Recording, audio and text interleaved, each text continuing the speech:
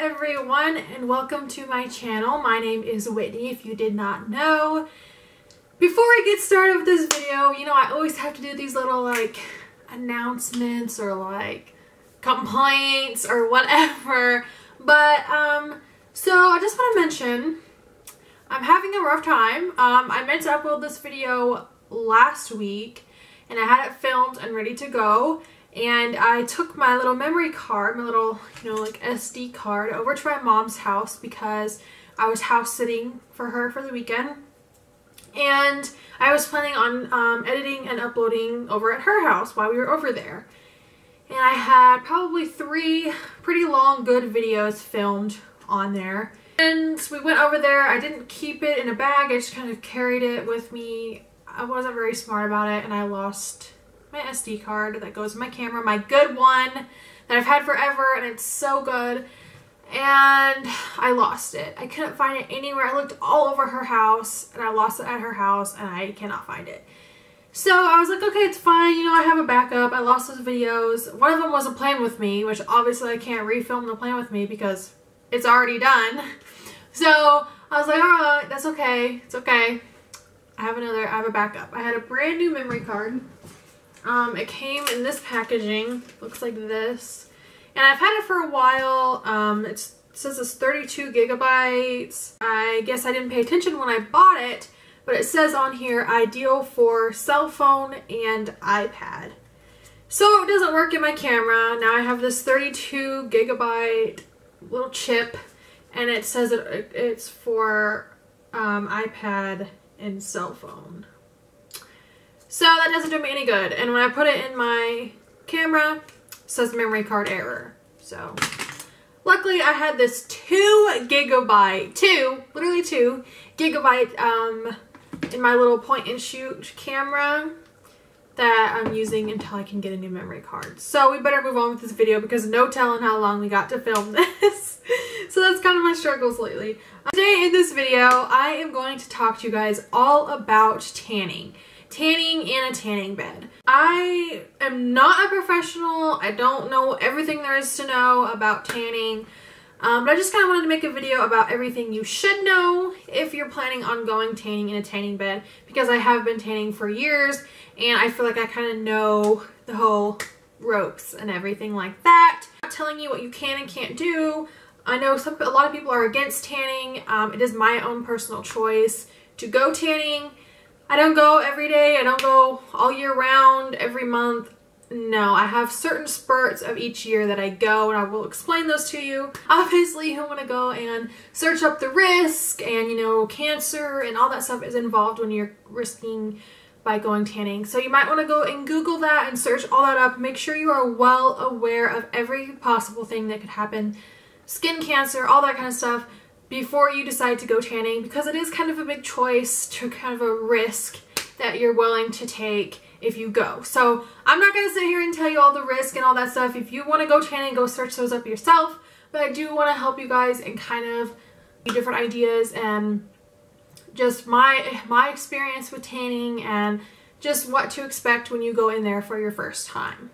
So a little background history on myself. I started tanning my junior year of high school. I only went tanning for prom because prom was coming up and I wanted to be tan. So that's the only reason I went. All the other girls were going. I was like, wow, I want to be tan in my dress too. So I went to my local tanning salon. We always have deals and packages and monthly specials where you pay a certain price and you can tan all month long, unlimited, which is what I usually do. Or they have, you can pay for like 8 times, or you can just pay every time you go. They have different stuff like that. I'm sure your tanning salon will too. When I first went tanning, I was a little awkward. I didn't really understand it. So that was about the time I started tanning. I only went, like a month or two. I went a few times a week, once a week for a few months up until prom, and then I stopped. And it wasn't until my senior prom, so a whole year later, before I started tanning again. So what I like to do when I go tanning is I pick a month out of the year that I want to go. Usually I only do it about 1 or 2 months out of a whole year. Usually around the winter time, I will go to the tanning salon to try to catch up on my tan for summer.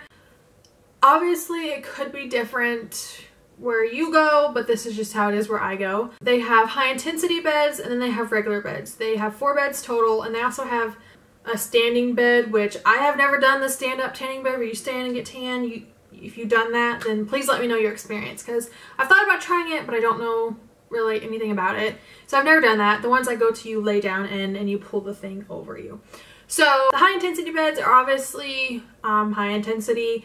They work quicker, they're hotter, they just kind of get you darker faster, and then the regular beds get you darker just more so over time and not so like harsh and high intensity, if you know what I mean.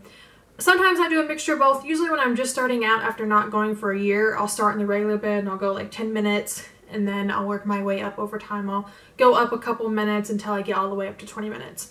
And if I go in high intensity, it only goes up to 15 minutes. So I usually switch over to high intensity once I get about 15 to 18 minutes in regular, then I can switch over to high intensity and I know I'm not going to burn.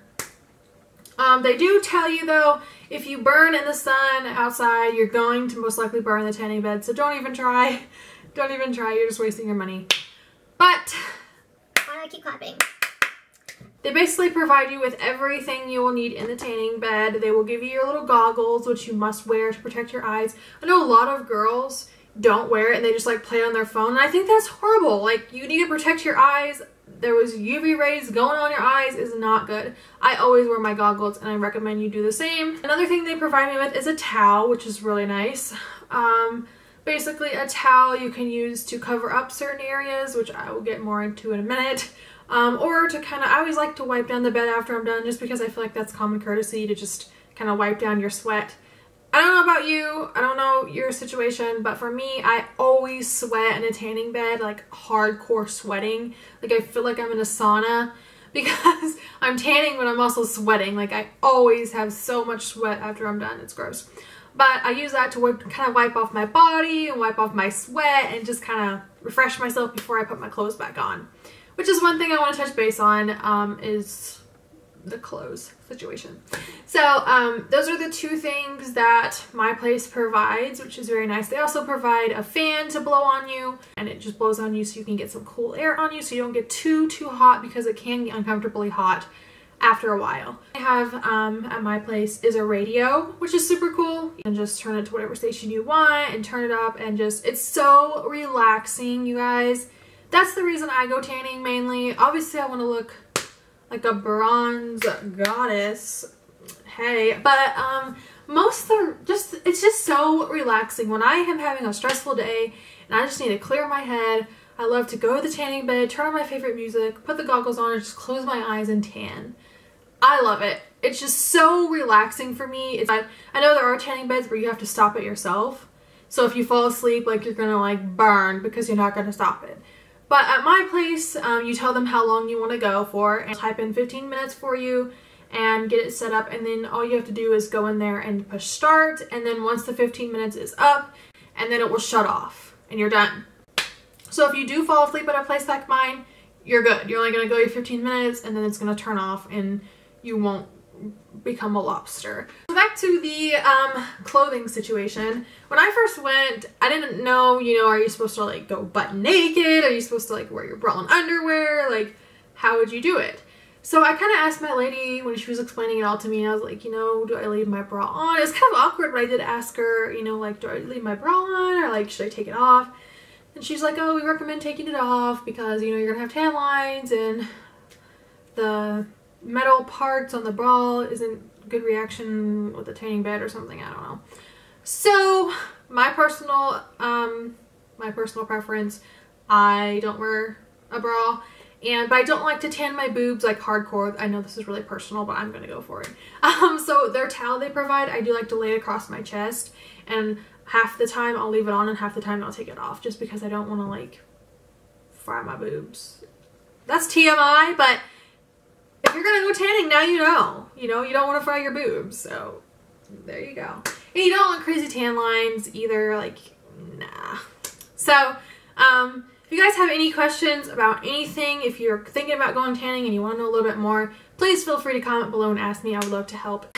The last and final thing I want to talk about is tanning lotions. Now, I'm sure your salon will have some that you can purchase, or I just got mine at Walmart. You can find tanning lotions anywhere. I only have one to show you. I'll go ahead and show you. This is the Salon Formula EG Dark Tanning Lotion, and it says European Gold Dark Star Ultra or something, bronzing technology and tattoo enhancing complex, indoor tanning. So this is what it looks like. Go ahead and get you guys a good look. This one does have like a bronzing color to it, so it's kind of gross, but if you guys can kind of see, I don't know if you can see or not, but it does have a brown color because it's like instant bronzing. Basically, you just want to put it on all over your body. I usually focus it on my legs and my arms just because that's the main place I want to get tan. If it's not like super tan everywhere else, it doesn't really bother me. And just want to rub it out in really well, and then probably about 10 to 15 minutes, probably about 10 minutes before you go tanning to let it kind of soak in your skin, and then go tanning. Whenever I bought this one, I just kind of saw it was a tanning lotion, so I just picked it up and grabbed it. Now, what it says on the back is 100X Bronzer uses European Gold's latest deep wave and tattoo enhancing technologies for the darkest tan ever and a more vivid looking tattoo. I don't have tattoos at all, so I would not have bought this if I would have actually read the bottle. So read your bottle. Obviously it's for a dark tan, so that's why I use it, and I do think it kind of enhances my tan, not as good as it could, but it does do a decent job.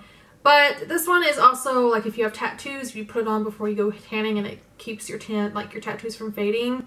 I don't have tattoos, so I don't necessarily need this, but if you have tattoos, then you might check this out. So I think that is all I wanted to talk about. Those are just kind of everything you need to know before you're going to go tanning. If you do have any more questions, feel free to ask me. Like I said, I'm not a professional.